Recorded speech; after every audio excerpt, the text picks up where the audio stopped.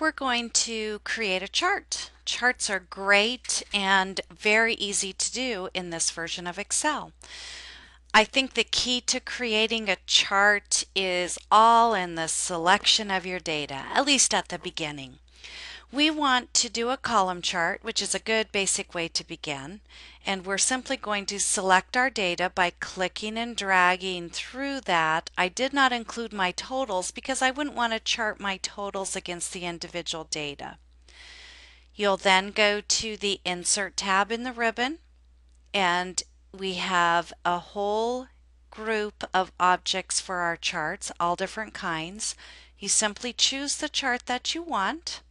I'm going to choose the 3D column chart, this one right here, and instantly it will open and bring your chart in. Remember that a chart is a special object, and anytime there's a special object that is added, there will be a new contextual tabs that is added to the ribbon. And if we look at that in the title bar, it tells us the title for those, and there's 3 of them for charts, telling you there's a lot of things you can do with the chart after it's created. We have a design tab, a layout tab, and a format tab. I'm only going to get you started with a couple. One thing that I might want to do is I think the focus right now is on the individual months, and I might prefer to switch the focus around to what would be considered my rows instead of my columns. And if you look in the ribbon up above, switch row and column. Instantly it compares what I am doing and changes the focus and what I'm looking at for this data. Which one is right? No answer for that. Just depends on what you're looking for and what you want to see. This works very much like other objects that you have. You can size. There's sizing handles on the corner. You can click and drag.